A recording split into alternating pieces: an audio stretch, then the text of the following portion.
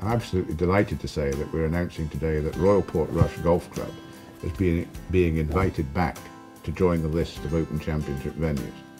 The Championship hasn't been played here since 1951, over 60 years ago. I'm just delighted to say that it's going to come back onto the rota.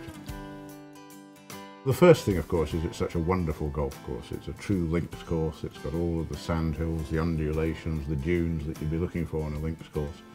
And it's very well served here, actually, by roads. It's already a holiday destination, so there's lots of accommodation, and the infrastructure really is pretty good. And we can't wait to get back. There are many things yet to be done to make the Championship here a reality. There are some course changes, some infrastructure installation work to do. Those things have to have the permission of the members of the club here, and also, of course, planning permission.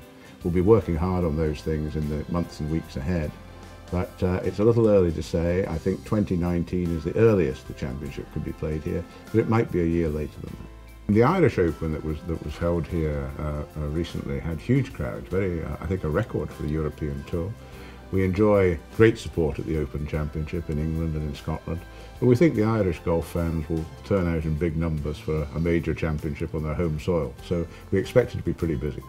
I think it'll give golf a huge boost. They've already had wonderful success with the exploits of Rory McIlroy, Graham McDowell and Darren Clarke, but to actually have a major championship on the home soil, as it were, is going to be a great fillip, I think, for the game, and a huge economic boost for the area too. We estimate, and it does depend on the exact date of the Championship and so on, but we've got quite experience now at calculating economic impact of the Open, and we expect an economic benefit to the area in excess of £70 million.